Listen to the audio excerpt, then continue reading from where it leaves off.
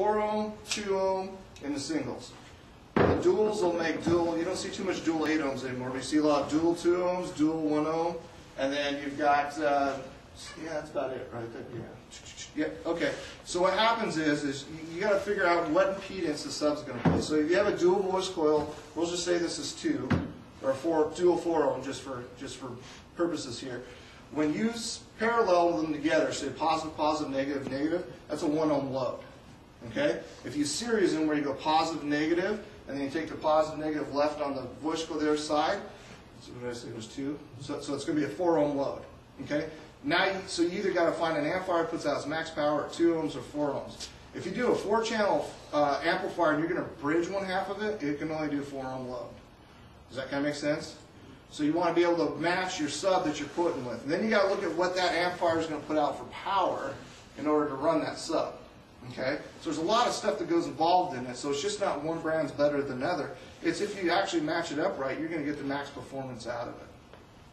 Does that kind of make sense? I know that's got a little tweaky technical there, but that's the biggest thing that I see, the misconceptions there is, oh, this driver's louder than the other, and I guarantee you 99% of the time it's not the brand of the sub per se. It's going to be how it's designed, if it's got the proper impedance matching along with the amplifier matching on the power. That's going to be the biggest case there, besides enclosure, where it's located and that type of thing. And then, like I said, once again, going back to the interior boat speakers, that's probably, besides the cables, the biggest thing I see missing on a marine applications is the inside boat speakers. You don't have to get up into $400 or $500 set of speakers, but you can get into, you know, a lot of these boats come with, you know, I know the Malibus, the Mastercrafts are a little bit more money on the inside, but the Centurions, any one of those speakers that come in, there's typically are like a $49 retail speaker inside the boat. So it's something to kind of look at and figure where you're going to be at. You don't have to spend a ton of money. You can get into a $150 range speaker, do 4 of them, get a small amp that runs them, which runs within the limits of the driver, and you're going to get a lot more out of it, and you get a lot cleaner signal. How about deck power versus amplifier power? What do you see there? There's a whole bunch of different things there. Deck power works well, not for marine application, in my opinion, because you're not going to get loud enough. Because what happens, you turn that up so far that you're distorting the signal, okay? And you're just not getting everything performance out of it. Any speaker out there will sound better with an amplifier. You get more headroom, you get more transparency between the music.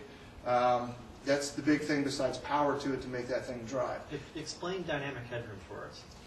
Dynamic headroom is, you basically got 2 levels here. So the way the headroom, what? I get my own seminar. Right. You get your own seminar. Okay. The easiest way, the most layman's way to explain dynamic headroom is if you've got a deck and you've set it up to get your max power out completely all the way, you got to turn the deck all the way up, and the gain's got to be all the way up. You've not perceived the potential of getting the most out of that speaker. You've underpowered the speaker from the head unit all the way down. When the deck has clipping. Any radio out there will clip. Okay, you want to be about 3/4 volume so you don't clip the signal out. Because once you start clipping the signal, the amplifier then feeds that clip signal, and this in return clips as well, and you get distorted output. So what we're talking about headroom there is you want to be able to match an amplifier and head unit up so your deck's at 3/4 level, your amplifier isn't cranked, it's turned back some, it's running efficient, it's going to run cooler, but it's going to put out the power. So you also want to look at amplifiers that have this RMS power. That's your biggest number we're going to get to. And that's where you're going to talk about the dynamic headroom. So different music's recorded differently. iPod has been a very, very popular item, obviously. That is probably the best culprit from my opinion, to make sure that you have some headroom there. And what that means is a lot of that stuff's compressed music. So if you listen to your iPod, you probably notice you have to turn things up a little louder. That's because it's compressed music. So by having some dynamic headroom in there as well, it allows you to have more flexibility of turning stuff up and down. But basically, dynamic headroom is you don't want to max everything out. That's bad. As much as people think that's great. It's kind of like hopping into your stock radio to turn the bass all the way up. Now you just distort the signal. Dynamic headroom, it gets you the peak performance without everything not being maxed out into the clipping mode. That's basically what that does. Huh? That's good. It's good to know. I think a lot of people just think turn it up. Yeah. Of course you want to turn it up, but you watch limitations of everything. You know, I wish there was a magic thing in our industry where at full volume was peak everything, but that would just never work, you know, because you got different distortion levels and everything else that comes from manufacturer. So I didn't think about the amplifier. Hold on a second. In the middle of that, I was thinking of something else.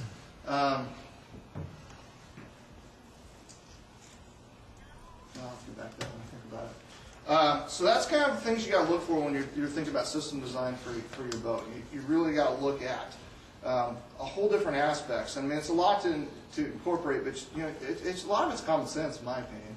You know, you got a power wire that's, you know, cheap, and you look in the inside and there's no copper there. That's like driving a Ferrari around that's with a Volkswagen motor in it. It looks cool on the outside, but it doesn't give you the performance. So you really want to look for the performance. Now on to tower speakers. The way this critter came to be by several factors that came in there. Horn loaded compressor driver, what that is, and this one you can see a little bit better.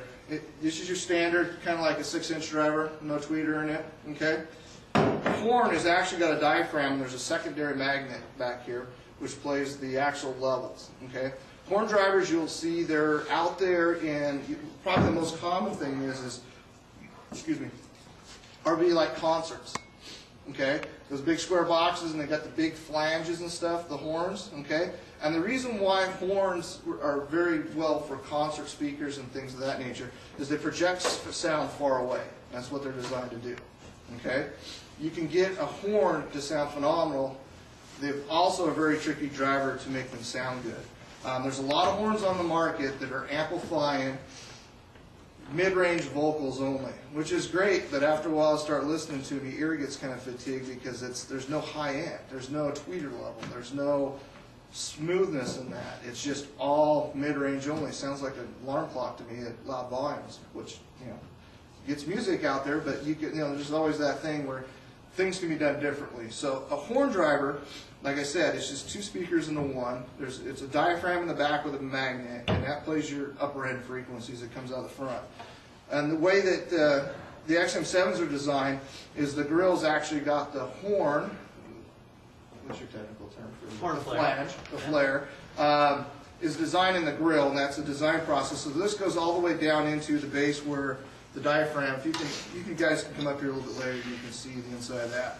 So that helps the projection with the flange there. And the way the Exiles are tuned in is we did a lot of sound testing on these guys, and we really wanted to make it so it was a truly more of a natural sounding speaker instead of just nothing but mid-range only out of it. And the other thing too is horns perform way differently on the water, just like any other speakers, but horns really amplify that on the water compared to on land, in a shop, in a garage, wherever you're putting these things on. They sound completely different in the water, and they carry much further. We'll talk a little bit more about the power thing once again, because it's very, very crucial. If you underpower a horn, it is 10 times faster to blow than a regular speaker. They can't handle those distortion levels. You've got to have the power to make these things perform properly. If you underpower them, you will have a problem. And they blow up in a very different way, and it's almost in a way you take apart the speaker, you can tell if it's been underpowered or not, because the way it burns the voice coil on them. So it's very crucial to get the right amount of power to your horn drivers. So you need to look at the manufacturer specs. In any box, they'll give you a manufacturer spec, and you always want to look at the RMS. Don't worry about peak. That's a marketing employee they all do, right? Okay. And if lightning strikes. Yeah, if lightning strikes and the moon aligns, yeah. So you want to make sure you look at always RMS value. And we'll jump back now because I remember I was going to talk about amplifiers. Amplifiers are the same way. You see a lot of peak powers, not peak powers. What you want to look at is because they always give 2 SKUs, a 14.4 and a 12.2. Okay? A 14.4 is always going to show more power because there's more juice to give the current to the amplifier through the power wire. A 12.2 is the SKU you want to look at the RMS power. That will tell you what that amplifier will put out at all times. Okay? And the way to think about that is if your car's running, it's sitting right around 12.2 to 12.6 at all the time. Now every now and then when you got the heater on and stuff, the alternator kicks on way high. Okay? You always got those 2 levels of your alternator. They'll say like a 35, 65. Well, 65 will be the max output. Okay? When that alternator's run full tilt. So audio manufacturers always put the both in. Basically, you got to read through the ingredients and find what the magic ingredient is, and that's your 12.2 voltage, at